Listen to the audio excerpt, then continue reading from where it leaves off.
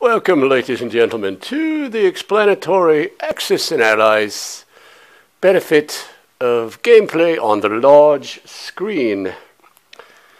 Here we have a typical American household utilizing the Axis and Allies on a projection large screen television. Ta-da! This setup graciously uses a computer with an extended keyboard with a long opportunity for reach to its desk, a miraculous Wi-Fi mouse, and miraculously a comfy blue chair. How could we not do without a comfy blue chair? And what is more shocking, the comfy blue chair is on wheels. Oh my God! Ta-da! Ah, so wonderful. All I need is a rum drink and a coffee.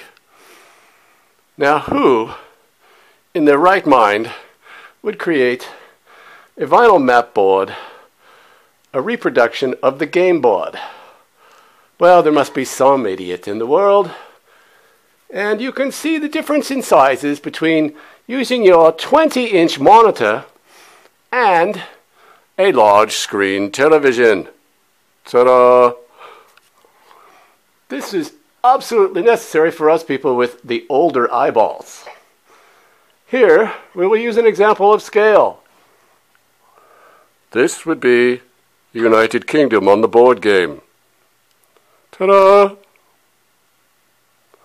This would be the United Kingdom on the large screen television. Quite an amazing difference. Yes, this is very easy to do. All you need is a VGA cable and a laptop or a connection to your computer.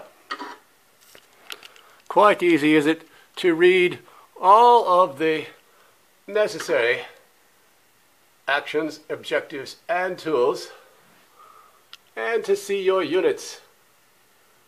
That way you will not mistake an aircraft carrier for a transport. See? Very easy.